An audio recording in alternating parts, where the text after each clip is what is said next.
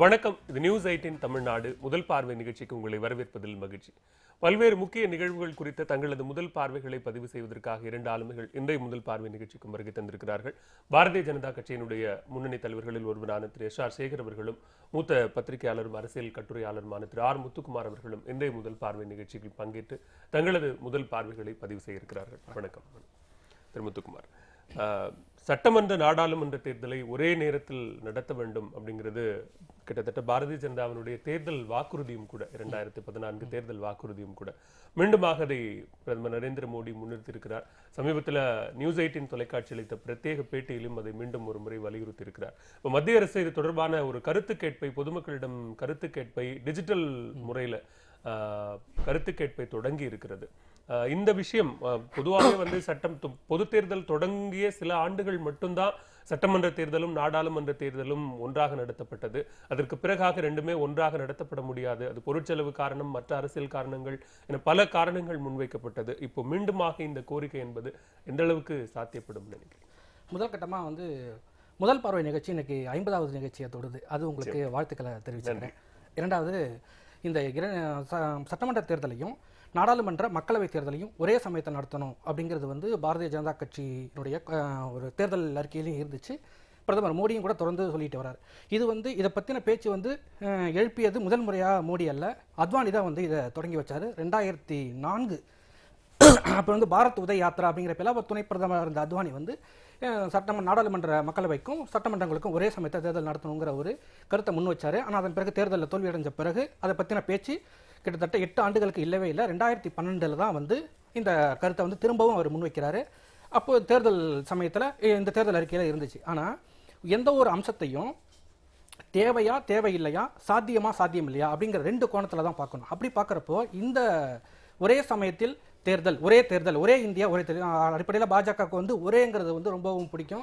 ஒரே பண்பாடு, ஒரே சிந்தனை, ஒரே சித்தாந்தம், ஒரே கொள்கை அப்படிங்கிறது மாதிரி ஒரே இந்தியா ஒரே தேர்தல் அப்படின்னு சொல்லியிருக்காங்க. இது எந்த அளவுக்கு தேவை, எந்த அளவுக்கு சாத்தியம் அப்படின்னு பார்க்குறப்ப என்னோட பார்வையில் தேவையும் இல்லை சாத்தியமும் இல்லை அப்படிங்கிறது என்னோட பார்வை. ஏன்னா ரெண்டுத்துக்கும் நான் காரணம் சொல்கிறேன். தேவை அப்படிங்கிற அடிப்படையில் பார்க்குறப்போ 2 அடுக்கு இருக்கு. நாடாளுமன்றம், சட்டமன்றம், மக்களவைக்கு இருக்கு. வாக்காளர்களுக்கு வாக்களிப்பதற்கு 2 விதமான வாய்ப்புகள் இருக்கு. அதாவது ஒரு வகையில் நாடாளுமன்ற தேர்தல் முதல்ல நடந்து அதில் அவங்க எடுக்கக்கூடிய முடிவு தவறாக இருந்துச்சு அப்படின்னா அதை திருத்திக் கொள்வதற்கான வாய்ப்பு சட்டமன்ற தேர்தலில் அவங்களுக்கு ஒரு வாய்ப்பு இருக்கு. அந்தந்த சூழ்நிலைக்கு ஏற்ப தங்களுடைய மாநிலத்தினுடைய பிரச்சனைகளுக்கு ஏற்ப எந்த கட்சியை தேர்ந்தெடுக்கணுங்கிற உரிமையை ஏற்கனவே அந்த சட்டமன்ற தேர்தலும் நாடாளுமன்றம் வெவ்வேறு சமயத்தில் நடைபெறப்போ அதற்கான வாய்ப்பு இப்போ கிடைக்குது. அதனால இது அந்த வாய்ப்பை ஏற்கனவே இது முதல் 3 பொது தேர்தல்கள் அப்படி இருந்துச்சு. அதன் பிறகு அது மாறிடுச்சு. இயற்கையாக வாக்காளர்களுக்கு ஒரு நல்ல வாய்ப்பு வந்திருக்கு. அதை எதுக்காக தேவையில்லாம இழக்கணும்? வாக்காளர்களுக்கு இது ஒரு வாய்ப்பு அப்படின்னு சொன்னா, இப்ப நீங்க ஒரு நாடாளுமன்ற தேர்தலில் மக்கள் வாக்களிப்பது என்பதும் இங்க தேசிய கட்சிகளும் மாநில கட்சிகளும் இணைந்து போட்டியிடக்கூடிய ஒரு சூழல் இருக்கு. மீண்டும் சட்டமன்ற தேர்தலையும் அதே மாதிரியான ஒரு சூழல் இருக்கு. அப்ப என்ன பெரிய வித்தியாசம்? மக்களுக்கு மிகப்பெரிய வாய்ப்பு. நீங்க எந்த அரசியல் கட்சியை நம்ம தேர்ந்தெடுத்த அரசியல் கட்சி சரியானதா இல்லையா அப்படிங்கிற அந்த ஒரு தீர்மானத்தை, அந்த ஒரு தேர்வு முறையை மட்டும் தானே மக்களுக்கு ஒரு வாய்ப்பு. தாண்டி என்ன இருக்க முடியும்? இந்த விஷயத்தை பொறுத்த வரைக்கும் தேசிய கட்சிகளுக்கு அதிக லாபம், இந்த ஒரே தேர்தல் அப்படிங்கிறது தேசிய கட்சிகளுக்கு அதிக லாபம் தரக்கூடியது, குறிப்பாக பாரதிய ஜனதா கட்சி போன்ற கட்சிகளுக்கு. ஏன்னா ஒரு சட்டமன்ற தேர்தலோட நாடாளுமன்ற தேர்தலும் சேர்ந்து இருப்போ இன்னைக்கு இந்தியா முழுக்க 3 தேசிய கட்சிகள் தான், கிட்டத்தட்ட கம்யூனிஸ்டுகள் பெரிய அளவில் இல்லை. அப்படிங்கிறப்போ 2 கட்சிகள் தான் இருக்கு. இந்தியா முழுக்க மாநில கட்சியினுடைய ஆதிக்கம் பெரிய அளவில் வந்துடுச்சு. அதனால ஒவ்வொரு மாநிலத்திலையும் தேசிய கட்சியான காங்கிரஸோ அல்லது பாஜகவோ வெற்றி பெறணும் அப்படின்னா மாநில கட்சிகளுடைய உதவி தேவை. அப்போ சட்டமன்ற தேர்தலும் நாடாளுமன்ற தேர்தலும் ஒரே சமயத்தில் நடக்கிறப்போ இது தேசிய கட்சிகளுக்கு அதிக அளவுக்கு இடங்களை கொடுக்கறதுக்கு மாநில கட்சிகள் தயாரா இருக்கும். இல்லாட்டி சட்டமன்ற தேர்தலுக்கு ஒதுக்கி விட்டுருவாங்க. ஆனா நாடாளுமன்ற தேர்தலப்போ இந்த கட்சிகளோட சேர்த்துக்கிறதுக்கு வாய்ப்பு இருக்கு. இது பாஜகவுக்கு சாதகமான அம்சம். பெரும்பாலான மாநில கட்சிகள் தேசிய கட்சிகளுடைய அந்த கொள்கைகளை அப்படியே பின்பற்றக்கூடிய ஒரு சூழலும், என்ன தேசிய அளவில் குறைந்தபட்சமாக ஒரு மாநிலத்தை தாண்டியாவது அந்த செல்வாக்கு நிலைக்கணும் அப்படிங்கிற அந்த ஒரு எதிர்பார்ப்பு எல்லா மாநில கட்சிகளுக்கும் இருக்குல்ல. எல்லாமே ஒரு சுயநலம் சார்ந்து கொள்கைகளை பின்பற்றுவது அல்லது அந்த கட்சிகளோட அனுசரணையா இருக்கிறதுங்கிறது வேற. தேர்தல் களத்தில் வெற்றி அப்படிங்கிறது முற்றிலும் வேறுபட்டது. அதனால தான் இந்த மாநில கட்சிகள் இந்த குறிப்பாக பாஜக இதை ஒரே தேர்தல் அப்படின்னு சொல்றாங்க. இன்னொன்று இது தேவையற்றது அப்படிங்கிறத தாண்டி சாத்தியமற்றதுங்கிறதையும் நம்ம சேர்த்து இதை பார்க்க வேண்டியதாக இருக்கு. ஏன்னா இந்த ஒரே சமயத்தை தேர்தலுங்கிறப்போ அடிப்படையில் லாஜிஸ்டிக்ஸ் பிரச்சனை ஒன்று இருக்கு. உதாரணமாக 700 இது இந்த பேராமிலிட்டரி ஃபோர்ஸஸ் தேவைப்படுது அப்படின்னா இந்த ஒரே சமயத்தை தேர்தல் நடத்துகிறப்போ 5 மடங்கு தேவைப்படும். அந்த அளவுக்கு இங்கே வந்து பேராமிலிட்டரி ஃபோர்ஸஸ் இருக்கா அப்படிங்கிறது மிகப்பெரிய கேள்வி. அதே போல் எலக்ட்ரானிக் ஓட்டிங் மிஷின் குறிப்பாக வந்து இன்னைக்கு இருக்கக்கூடிய சமயத்து சூழலில் தேர்தல் வந்து பல்வேறு பிரச்சனைகளை சமாளிக்கிறது. குறிப்பாக பண விளையாட்டுங்கிறது வந்து மிகப்பெரிய அளவில் மிக தீவிரமாக இருக்குது. இந்தியா முழுக்க வந்து பணத்தை கட்டுப்படுத்த வேண்டிய ஒரு சூழல். ஒரு பக்கம் வன்முறை, வட மாநிலங்கள்லாம் வன்முறைக்கு, இந்த பக்கம் வந்து தென் மாநிலங்கள்லாம் பணத்துக்கு இரையாயிட்டு இருக்கு. இதெல்லாம் சரி பண்றதுக்கான சீர்திருத்தங்கள் தான் முதல் அவசியமே தவிர ஒரே தேர்தல் அப்படிங்கிறது சாத்தியமே இல்லை. நீங்க சொல்ற மாதிரியான தேர்தல் சீர்திருத்தங்கள் தொடர்பான பல வழக்குகள் இன்றைக்கும் கூட உச்சநீதிமன்றத்தில் நிலுவையில் இருக்கு. ஆனா மோடி அவர்களுடைய கருத்தை ஆதரித்து குடியரசுத் தலைவர் பிரணாப் முகர்ஜி அவர்கள் பேசியிருக்கிறார். இந்த மாதிரியான ஒரு சூழல் வந்து ஒரு ஆரோக்கியமான சூழல் தான். பல்வேறு அரசியல் கட்சிகளுடைய தொடர்ச்சியான கோரிக்கையை தேர்தல் ஆணையம் பரிசீலனை செய்ய வேண்டும் அப்படிங்கிற ஒரு ஆதரவு பிரணாப் முகர்ஜி வந்து இந்த கோரிக்கைக்கு ஆதரவு தெரிவிக்கிறது இது 2வது முறை. ஏற்கனவே 2012 அன்றைய இவர் அத்வானி வந்து பிரதமர் மன்மோகன் சிங்கையும் பிரணாப் முகர்ஜி அவை முன்னவராக இருந்த பிரணாப் முகர்ஜி சந்திச்சு பேசினப்போ அவங்க 2 பேருமே வரவேற்றதா தான் வந்து அத்வானி பதிவு பண்ணியிருக்காரு. அதனால தேசிய கட்சிகளுக்கு இது சாதகமான அம்சம் தான். ஏன்னா மாநில கட்சிகள்கிட்ட சுலபமாக இலத்தை வாங்கிக்க முடியும். அதனால தான் அந்த ஒரு சாதக அம்சம் இருக்கு. அதை தாண்டி பல்வேறு அம்சங்கள் இருக்கு. அதை அடுத்தடுத்த இதுல பேசலாம். இது 2014 பாரதிய ஜனதாவினுடைய தேர்தல் வாக்குறுதி என்று சொன்னாலும் கூட சமீபத்தில் நான் ஏற்கனவே குறிப்பிட்ட அதே நியூஸ் 18 தொலைக்காட்சியினுடைய பிரத்யேக பேட்டியில மோடி சொல்றார், இங்க ஒட்டுமொத்தமாக எல்லாமே தேர்தலை மையமாக வைத்துத்தான் எல்லாமே நடக்குது. அரசியல் கட்சிகளினுடைய செயல்பாடோ அரசு நிர்வாகத்தினுடைய செயல்பாடோ எல்லாமே வந்து தேர்தல் அப்படிங்கிற அந்த ஒற்றை விஷயத்தை வைத்துத்தான் மீண்டும் மீண்டுமாக எல்லாமே நடக்குது அப்படின்னு சொல்றார். அதே நேரத்துல தான் ஒரே தேசம் ஒரே தேர்தல் அப்படிங்கிற இந்த கோரிக்கையும் முன்வைக்கப்படுது. முரண்பாடா தெரியல? முரண்பாடு இல்லை. அதாவது ஒரே தேர்தல் ஒரே தேசம், முத்துக்குமார் சொன்ன மாதிரி ஒரே கட்சி பிஜேபி ஒரே கட்சி ஆயிட போதுங்கிற பயத்தில் வந்து இந்த மாதிரி சொல்லப்படுகிறது. ஒரே கட்சி பிஜேபி தொடர்ந்து வந்து விட போகுங்கிற ஒரு பயத்தில் நான் வந்து முதல்ல முத்துக்குமாருக்கு பதில் சொல்லிடுறேன். மிக முக்கியமான 2 விஷயங்களை அவர் சொன்னார். ஒன்று வந்து சாத்தியமில்லை அப்படிங்கிறது இந்த தேர்தலினுடைய வரலாற்றை பார்த்தோம்னா முதல்ல மஞ்சள் போட்டி பச்சை போட்டின்னு வச்சுருந்தது. அடுத்தது வந்து வாக்குச்சீட்டுகளை போட்டது. வாக்குச்சீட்டு போட்டவுடனே வந்து தேர்தல் வாக்குச்சாவடியை கைப்பற்றி வீட்டில் கொண்டு போய் ஜமீன்தார் வீட்டிலேருந்து சீல் குத்தி வந்துக்கிட்டு இருப்பாங்க. அந்த ஜமீன்தார் வீட்டு சீல் குத்துறதை மாற்றுறதுக்காக ஓட்டர் ஐடென்டிஃபிகேஷன் வந்துச்சு. ஓட்டர் ஐடென்டிஃபிகேஷன் இருந்தாலும் ஐடென்டிஃபிகேஷன் இல்லாமல் 3 மணிக்கு மேலே போய் ஓட்டு போட்டுக்கிட்டு இருந்தாங்க. அதை மாற்றுறதுக்கு சிசிடிவி கேமரா வந்துச்சு. இப்படி அதில் பல்வேறு முன்னேற்றங்களை வந்து இன்றைக்கி தேர்தல் அதிகாரியினுடைய துணையோட உள்ளுக்குள்ளே சில விஷயம் செய்யலாமே தவிர அது கூட சிசிடிவியில் இருந்துன்னா கண்காணிக்கப்படும். அதே மாதிரி மாடல் கோட் ஆஃப் கான்டாக்ட் கொண்டு வந்து அதில் வந்து பல நடைமுறைகள் செய்திருக்கிறார்கள். ஆனால் அந்த மாடல் கோட் ஆஃப் கான்டாக்ட் வெற்றி பெறாததற்கு காரணம் அதை இம்ப்ளிமெண்ட் பண்ணக்கூடிய கவர்மெண்ட் மிஷினரி வரிசையாக இல்லை. அதற்கான விசாரணை அதிகாரி, அதற்கான வழக்கு தொடுப்பதற்கான வக்கீல், அதற்கான கோர்ட்டு என்பது இல்லாததுனால அந்த ஒரு காலகட்டத்தோடு அது போயிடுது, தேர்தல் காலகட்டத்தோடு. ஸோ இது வந்து சாத்தியமில்லை என்பது உண்மையில்லை அல்லது அந்த சந்தேகம் தேவையில்லை என்பதற்கு இந்த வளர்ச்சி மிக முக்கியமானது. தேவையில்லை. இந்த சாத்தியமில்லையில் சில குழப்பங்கள் இருக்கு. நீங்க சொல்ற அந்த சாத்தியமில்லையினுடைய குழப்பத்தினுடைய தொடர்ச்சியாகத்தான் தேர்தல் கமிஷன் சொல்ற சில விஷயங்களையும் நம்ம பார்க்கணும். முத்துக்குமார் குறிப்பிட்டது மாதிரி இங்க துணை ராணுவ படையினர் தேவை. நீங்க புதுசா வந்து இவிஎம் வாங்கணும் அப்படின்னா அதுக்கு கிட்டத்தட்ட 9,000 கோடி ரூபாய்க்கு மேல பணம் தேவைப்படுகிறது. இந்த மாதிரியான பல காரணங்களை வரிசைப்படுத்துறப்ப அவங்க முக்கியமா சொல்றது என்னன்னா ஒருவருடைய பதவி காலத்தை நீட்டிப்பது அல்லது பதவி காலம் திடீரென முடிகிறது. அந்த மாதிரியான சூழல் நீங்க பல தருணங்கள்ல அரசியல் சட்டத்தையே நீங்க திருத்த வேண்டிய அடிக்கடி திருத்தம் செய்ய வேண்டிய ஒரு சூழல் உருவாகும். அது மிகப்பெரிய ஒரு பாதிப்புக்கு உள்ளாகும்னு தேர்தல் ஆணையம் சுட்டிக்காட்டுது. அதை நம்ம கவனிக்க இல்லை. அதாவது அரசியல் சட்ட திருத்தத்தை அடிக்கடி பண்ண வேண்டாம், ஒரே தடவை பண்ணால் போதும். ஏன்னா வந்து இப்போ 3-4 ஆண்டுகள் இருக்கக்கூடிய சட்டசபையை இன்னைக்கு தேர்தல் வைக்கணும்னு தீர்மானம்னா 2 வருஷத்துக்கு முன்னால் முடிக்கணும். முடிச்சதுக்கு பின்னால் ஏற்கனவே வந்து குறைவாக இருக்கிறத நீட்டிக்கணும். இது 2க்கும் தான் அரசியல் சட்ட திருத்தம், பீப்புள்ஸ் ரெப்ரசன்டேஷன் ஆக்ட் இதெல்லாம் திருத்தாகணும். அதாவது திஸ் இஸ் அ ரிஃபார்ம். இது ஒரு மாற்றம். இந்த மாற்றம்னு வரும்பொழுது அந்த மாற்றத்துக்கு நீங்கள் வரிசையாக பாருங்கள். இந்த தேர்தலினுடைய சீர்திருத்தத்தில் வரக்கூடிய ஒவ்வொரு விஷயங்களும் எதிர்ப்பு முதல்ல இருக்குது. எப்போதுமே சீர்திருத்தத்துக்கு எதிர்ப்பு இருக்கும். அப்புறம் இப்போ இவிஎம் எடுத்துங்க. மின்னணு வாக்கு இயந்திரத்துக்கு எவ்வளோ குற்றச்சாட்டுகள், அதை பற்றி எவ்வளோ ஸ்டடீஸு, அது கூடாது என்பது இப்போ வந்து ஏற்றுக்கொள்ளக்கூடிய சூழ்நிலை. வளர்ந்த நாடுகளிலேயே இல்லை, இங்கே எதுக்குன்னு சொன்னதெல்லாம் இருக்குது. இப்படி அந்த மாற்றங்களை நோக்கி வருகின்ற போது அதற்கான குற்றச்சாட்டுகள் இருக்கும். இப்போ இதுலேயும் வந்து குற்றச்சாட்டு இருக்கிறது, அது மட்டும் இல்லை குழப்பங்கள் இருக்குது. அந்த குழப்பங்களை நான் அப்புறம் சொல்கிறேன். இப்போ தேவையும் இல்லை அப்படின்னு சொன்னார். இப்போ வரிசையாக முன்னேறி கொண்டு வருகிறோம். வளர்ச்சி என்பது அடுத்த கட்டத்தை நோக்கி போவது. 67 வரையிலும் இந்த எல்லாத்துக்கும் சமமாக ஒரே நேரத்தில் தேர்தல் நடந்தது. அது நடந்து மாற்றம் ஏற்பட்ட பொழுது அதை நாம் இப்போ 30 ஆண்டு காலமாக சரி செய்ய முடியாமல் அதை ஃபீல் பண்ணுறோம். தேர்தல் என்பது வருடம் முழுவதும் நடக்கின்ற திருவிழா மாதிரி நடந்துடுச்சு. இப்போ ஒவ்வொரு பை எலெக்ஷன் வந்ததுன்னா அது ஒரு மாநிலம் முழுவதும் பாதிக்குது. உள்ளாட்சி தேர்தல் மாநிலம் முழுவதும். இப்படி தேர்தல் என்பதே ஒரு சடங்காக போனா அரசு இயந்திரங்கள் அடிபட்டு போகும். இல்லைங்க, நீங்க அரசு இயந்திரங்களை தாண்டி ஒரு ஆட்சி பெரும்பான்மையை இழக்கிற ஒரு சூழல் வருகிற போது வேற என்ன செய்ய முடியும்? அதுக்குதான் அதாவது இந்த தேர்தல் சீர்திருத்தத்தில் இதை ஒரே தேர்தலாக கொண்டு வருவதில் உள்ள பிரச்சனைகளில் ஒன்று அது. நீங்கள் சொல்லுகிற அதே தேர்தல் சீர்திருத்தங்கள்ல பாரதிய ஜனதா எதிர்க்கக்கூடிய தேர்தல் சீர்திருத்தங்களும் அதுல உள்ளடங்கி இருக்கிறது. இல்ல, அதாவது இந்த தேர்தல் திருத்தத்தை பத்தி பேசுகின்ற போது சுதர்சன் ஆட்சேபன் கமிட்டியில வந்து காங்கிரஸ், இடதுசாரிகள் மற்றும் வந்து அந்த வெஸ்ட் பெங்கால் இருக்கக்கூடிய சில கட்சிகள் எல்லாம் இதை எதிர்த்தது. பிஜேபி ஆதரிக்கிறது. இந்த மாநில கட்சிகள் அனைத்துமே இதை ஆதரித்திருக்கிறது. வேணா கொஸ்டின் போட்டிருக்கலாம், இது இந்த இடத்துல எங்களுக்கு சந்தேகங்கள் இருக்குன்னு சொல்லலாம். நான் திருப்பியும் சொல்கிறேன், நீங்கள் கேட்பது தேர்தல் சீர்திருத்தத்தில் இருக்கக்கூடிய ஒரு பிரச்சனைக்கான குழப்பத்தை பற்றிய கேள்வி. நான் சொல்றது சீர்திருத்தம் வேணும்.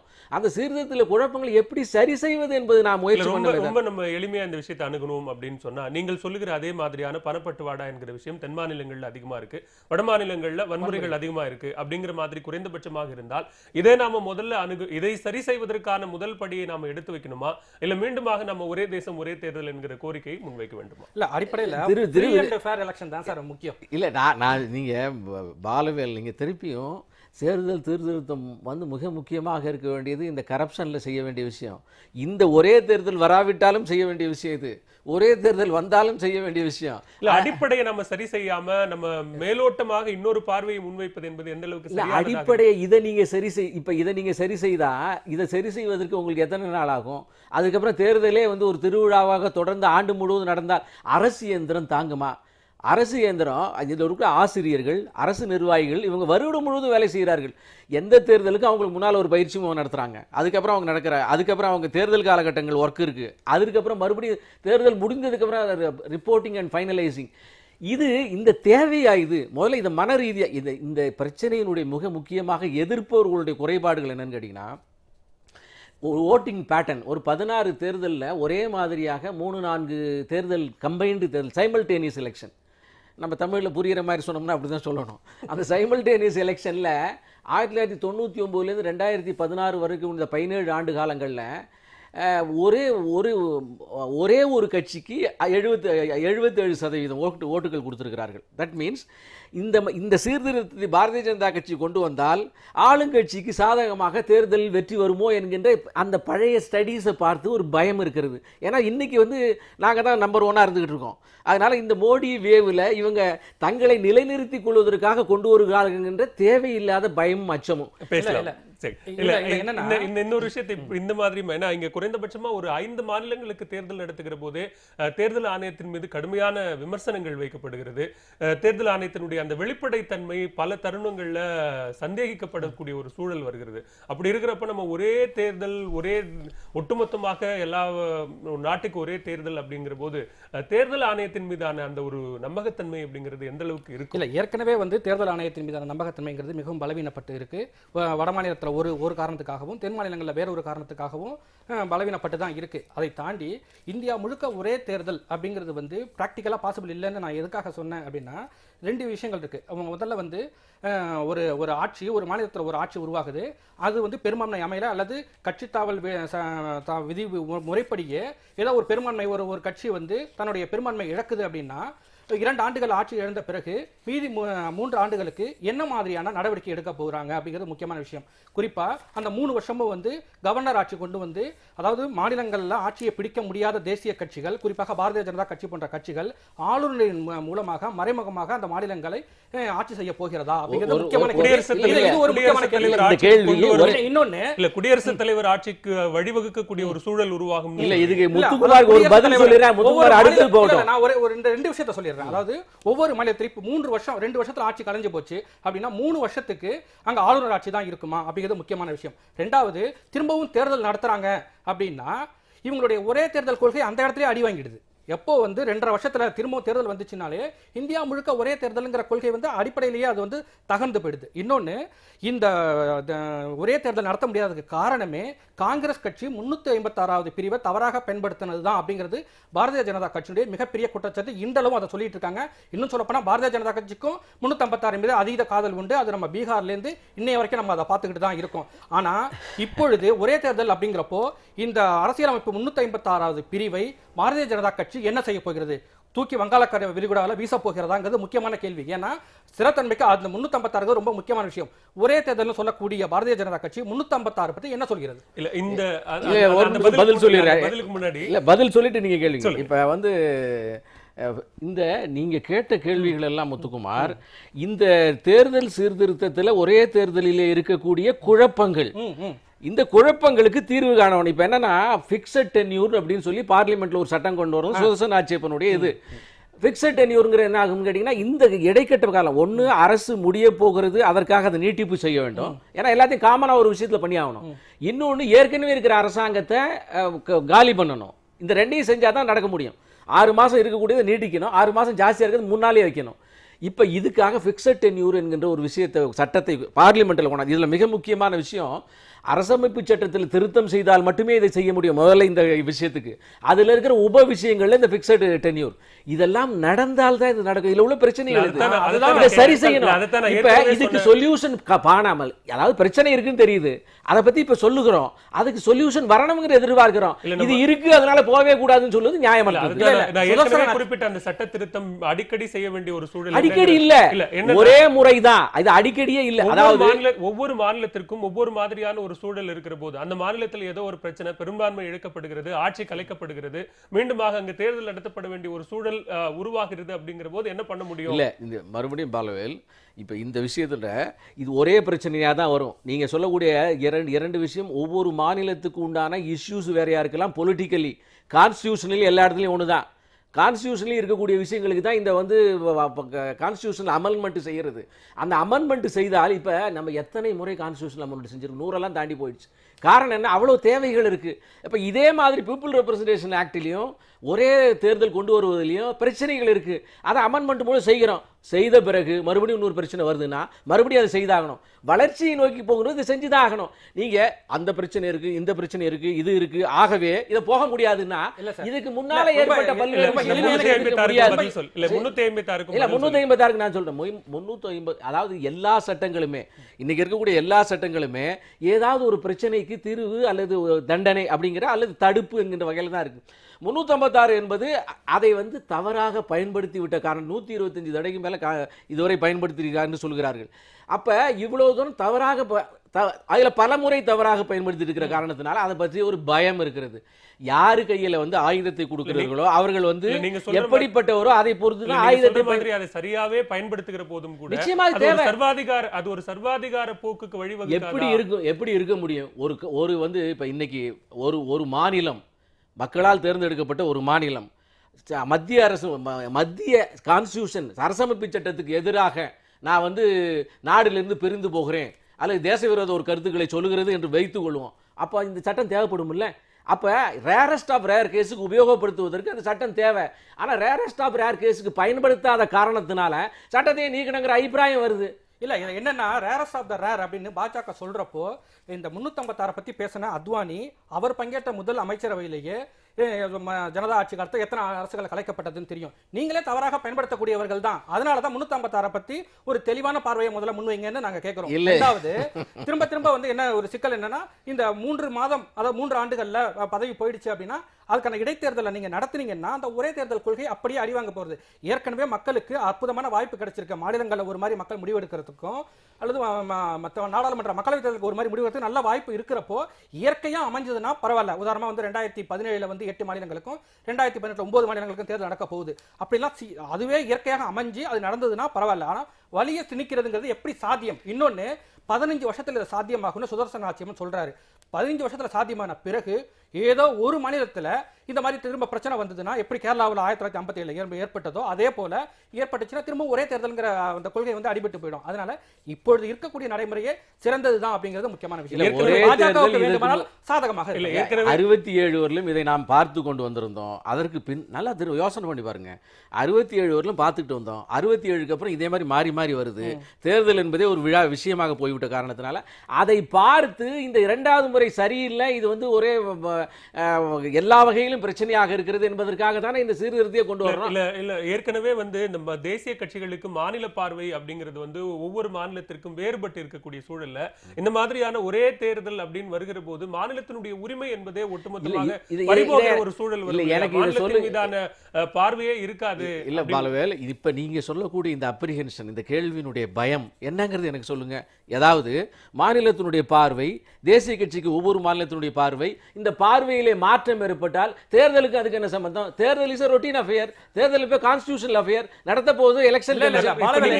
நீங்க அடிப்படையில அரசியல் காரணங்களுக்கு அப்பாற்பட்டு தான் தேசிய கட்சியோ மாநில கட்சியோ அரசியல் காரணங்களுக்கு அப்பாற்பட்டு தான் ஒரு மாநிலத்தின் மீதான ஒரு தெளிவான ஒரு பார்வை வைக்கப்படுதுன்னு ஒத்துக்க முடியுமா? இன்னைக்கு பாரதிய ஜனதாவுக்கு கர்நாடகத்தில் இருக்கிற பாரதிய ஜனதாவுக்கு வேறு மாதிரியான ஒரு கொள்கையும் தமிழகத்தில் இருக்கிற பாரதிய ஜனதாவுக்கு வேறு மாதிரியான பார்வையும் இருக்கிறது.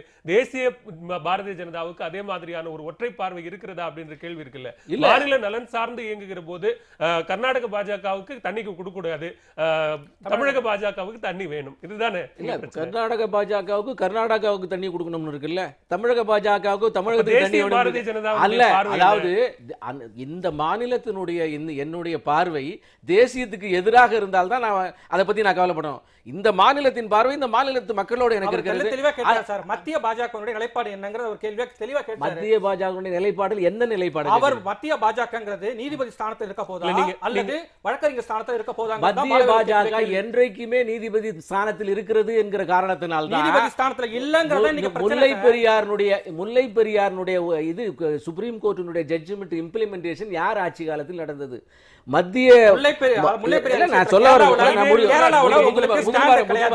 ஒரே ஒரு செய்தி, கேரளால உங்களுக்கு ஸ்டாண்ட் அவுட் கிடையாது, இங்க கர்நாடகால மிகப்பெரிய விஷயம் இருக்கு. அதனால தான் நீங்க வந்து திரும்ப வழக்கறிஞர் ஸ்தானத்தில் அரசியல் பேசுவதற்கு வரல. இத ஒரு ஹெல்தி ஆர்குமெண்டா நான் கொண்டு போறேன். அதாவது என்னுடைய கட்சிக்கு சாதகமாக பேச நடந்த விஷயம் என்ன?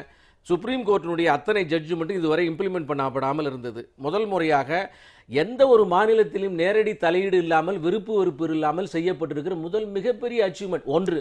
ரெண்டாவது, எல்லாம் இப்ப தமிழ்நாட்டில் 4000 கோடிக்கு வந்து ரயில்வேனுடைய விஷயங்களை வந்து அமுல்படுத்தி இருக்கிறோம்.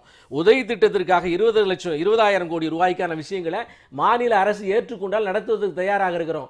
எதிர்க்கட்சி மாநிலம் ஆளுங்கட்சி மாநிலம் என்கிற விருப்பு வெறுப்பு இருந்தால் தேசத்தை கொண்டு செல்கின்ற முதல் அரசாக இருக்கிறது.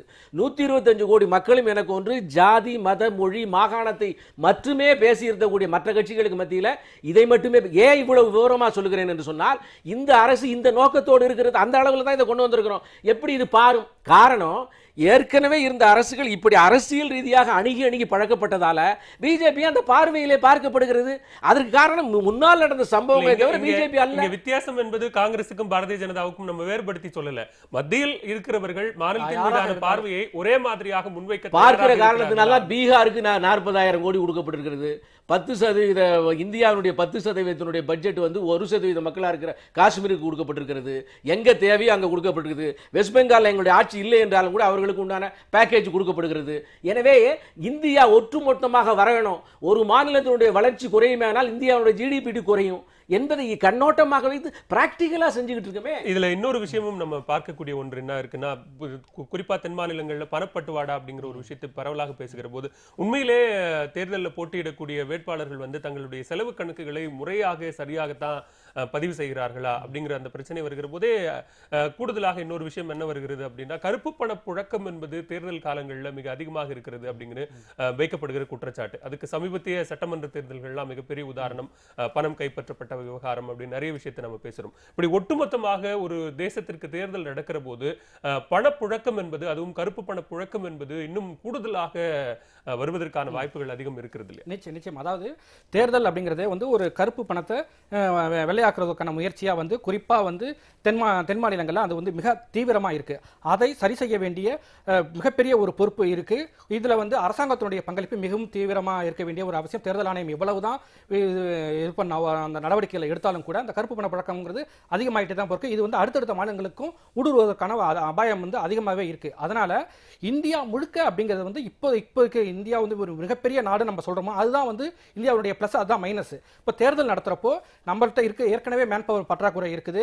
பேராமிலிட்டரி ஃபோர்ஸ் இல்ல, அலுவலர்கள் இல்ல, இந்த அலுவலர்களை இங்கே பயன்படுத்தக்கூடாது, அந்த அலுவலர்கள் அங்கே பயன்படுத்தக்கூடாது, பல்வேறு விஷயங்கள் இருக்கிறப்போ இந்தியா முழுக்க அப்படின்னு நம்ம ஏதோ ஒரு அடையாளத்தை உருவாக்கணுங்கிறதுக்காக அதை செய்யறப்போ பல்வேறு விதமான சிக்கல்கள் உருவாகும். இது வந்து ஃபேர் அண்ட் ஃப்ரீ எலெக்ஷன் தான் ரொம்ப முக்கியம். அதுக்கு இது ஏற்கனவே அந்த ஃபேர் அண்ட் ஃப்ரீ எலெக்ஷன் கேள்விக்குறியா இருக்கிறப்போ ஒரே தேர்தல் சொல்லி அதை மேலும் மேலும் பலவீனப்படுத்தக்கூடாதுங்கிறது முக்கியமான விஷயம். நிறைய சீர்திருத்தங்களுக்கு முன்வைக்கிற கேட்டுக்கொண்டிருக்கிற இந்த நேரத்தில் நம்ம ஏன் மக்கள் பிரதிநிதித்துவ சட்டத்தில் முக்கியமாக முன்வைக்கப்படுகிற இந்த விகிதாச்சார பிரதிநிதித்துவ முறையை நம்ம ஏன் முன்னெடுக்கவே மாட்டேங்கிறோம்? அது தொடர்பான விவாதங்கள் ஏன் பெருமளவில் எழவே மாட்டேங்குது? அதற்கான ஒரு தளத்தை உருவாக்குவதில் என்ன பிரச்சனை இருக்கிறது? இல்லை, இப்போ இந்த தேர்தல் சீர்திருத்த விஷயங்களை நோக்கி போகின்ற போது நீங்கள் சொல்லுகின்ற ஒரு விஷயம் சரியான விஷயம். நம்ம வந்து இதுவரையில் வந்து பல்வேறு கமிஷன்கள் போடப்பட்டிருக்கிறது. ஜெயபிரகாஷ் நாராயண கமிஷன், தினேஷ் கோஸ்வாமி கமிட்டி, அதே மாதிரி ஜீவன் ரெட்டி கமிட்டி, அதற்கப்புறம் வந்து தார்குண்டே கமிட்டி, இப்படி பல்வேறு கமிட்டிகள் சீர்திருத்தங்களை செஞ்சிருக்கு. இந்திரஜித் குப்தா கமிட்டி, இதில் வந்து குறிப்பாக தினேஷ் கோஸ்வாமி கமிட்டியினுடைய ரெக்கமெண்டேஷன்ஸில் தான் இன்றைக்கி நிறைய விஷயங்கள். ஏஜ் வந்து இப்போ 21 18 குறைச்சது, இவிஎம் கொண்டு வந்தது, அதே மாதிரி வந்து மாடல் கோட் ஆஃப் கான்டாக்ட் கொண்டு வந்தது, அதே மாதிரி டெபாசிட்டை வந்து 5000லேருந்து 10 மடங்காக உயர்த்த வேண்டிய ரெக்கமெண்டேஷனில் இப்போ 5000 கொண்டு வந்தது. அதாவது வந்து சும்மா ஜஸ்ட் லைக் தட் தேர்தலில் போட்டியிடக்கூடாது என்பதை நிர்ணயம் செய்ய சீரியஸ் கண்டென்டர் வேணும் என்கின்ற முறையில் இப்படி பல்வேறு விஷயங்கள் கொண்டாந்துருக்கோம்.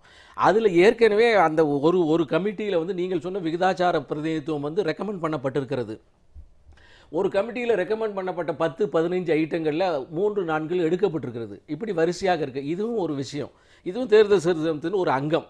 ரெண்டாவது, முத்துக்குமார் சொன்ன மாதிரி இந்த கரப்ஷன் சம்பந்தமாக கருப்பு பணம் இருக்கிறது, அது வெள்ளையாக மாற்றப்படுகிறது. இப்போ 4 மாநிலமும் ஒரு யூனியன் டெரிட்டரிக்கு நடந்த இதில் 60,000 கோடி ரூபாய் பணப்புழக்கம் நடந்ததாக நம்ம ரகுராம் ராஜன் சொல்லியிருக்காரு, நடந்திருக்கிறது. இப்போ எதனால இந்த மாதிரியான எலெக்ஷன் ஓரியன்டு, எலெக்ஷன் ரிலேட்டடு இது கிரைம்ஸை வந்து நாம் வந்து அடுத்து என்னது பண்ணினாலும் அவங்களுக்கு ஒன்றும் இல்லை, அன்றைக்கி அந்த மாடல் கோட் ஆஃப் கான்டாக்ட் இருக்கிற காலம் மட்டும்தான் நடக்கும். அப்படிங்கிறதுக்கு காரணம் என்னன்னு கேட்டிங்கன்னா, இந்த எலெக்ஷன் கமிஷனுக்கு அந்த கிரைமை வந்து நடந்த உடனேயே அதுக்கு வந்து ஒரு எஃப்ஐஆர் கிடையாது. அதுக்கப்புறம் ஒரு இன்வெஸ்டிகேஷன் ஆஃபீஸர் வேணும், அதற்கான ஒரு பப்ளிக் ப்ராசிக்யூட்டர் வேணும், அதற்கான ஒரு கோர்ட் வேணும். இந்த அரசாங்கத்தினுடைய அமைப்பு எலெக்ஷன் கமிஷனுக்கு கொடுக்கப்படவில்லை. அதனால அந்த காலகட்டத்தில் அவங்க சுப்ரீமாக இருந்துடுறாங்க. கோட் ஆஃப் கான்டாக்ட் இருக்கிற காலத்தில் இந்த பணங்கள்லாம் பறிமுதல் செய்யப்படுது. அதுக்கு முன்னால் அது சைபர் ஆகி போயிடுது. இல்லை, அது ஒரு கூடுதல் சிக்கல்களுக்கு வழிவகுக்காதா? நீங்கள் சொல்கிற மாதிரி தேர்தல் வழக்குகளே நிறைய இப்போ இருக்கிற தேர்தல் வழக்குகள்லேயே அந்த ஆட்சி காலத்தினுடைய 5 ஆண்டு காலத்தில் விசாரணை செய்து முடிக்க முடியாத சூழல்ல இப்போ ஒட்டுமொத்தமான தேர்தல்னும் போது அந்த குறிப்பிட்ட காலகட்டத்துக்குள்ள குவிகிற எல்லா வழக்குகளையும் விசாரணை செய்து முடிச்சு கொடுத்துட முடியுமா அப்படிங்கிற அதிகரிக்க வேற செய்யும். நீங்கள் இப்போ ஏற்கனவே லட்சக்கணக்கான வழக்கு இருக்கு. நம்ம இந்த தேர்தல் சீர்திருத்தத்தை பற்றி பேசுகிறப்ப அன்னைக்கு நடந்த அஃபென்ஸ் அப்படியே போயிடுது, ஒன்றும் பண்ணலைன்னு சொல்கிறோம்.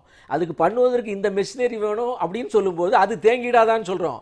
ஆக நாம் வந்து எல்லாத்துக்குமே கேள்வி கேட்குறோம். ஆனால் அந்த கேள்வியை நோக்கிய செயல்பாடுகளுக்கு நம்மளுடைய பங்கு என்ன? இப்போ இந்த விஷயத்தில் இருக்கிற பல பிரச்சனை. இந்த குழப்பத்தில் மாநில தேர்தல் கமிஷன் இருக்கு. மாநில தேர்தல் கமிஷன் அது ஒரு ஆளுங்கட்சிக்கு ஒன்று மாநில செயலாளர் மாதிரி தான் ஃபங்க்ஷன் பண்ணுது. அதனால வந்து ஆட்டோமேட்டிக்காக வந்து பல்வேறு இடங்களில் அன்னபோஸ்டாக எக்கச்சக்கமான பேர் வந்துடுறாங்க. இது ஒரு குழப்பம். இந்த குழப்பத்தை சரி பண்ணி ஆகணும். அதே மாதிரி ஒரு வாக்காளர் வந்து 4-5 வாக்குகளை போட முடியாது, காரணம் அவன் படிப்பறிவு இல்லாதவன்னு. ஒரு பக்கத்தில் எலக்ட்ரானிக் டிஜிட்டல் இந்தியா வளர்ந்துக்கிட்டு இருக்கு, செல்லை வச்சுக்கிட்டே அவங்க நாற்று நட்டுக்கிட்டு இருக்காங்க. அதை ஒத்துக்கிறோம். ஆனால் அவங்க 4 ஓட்டு போட முடியாதுன்னு சொல்றோம்.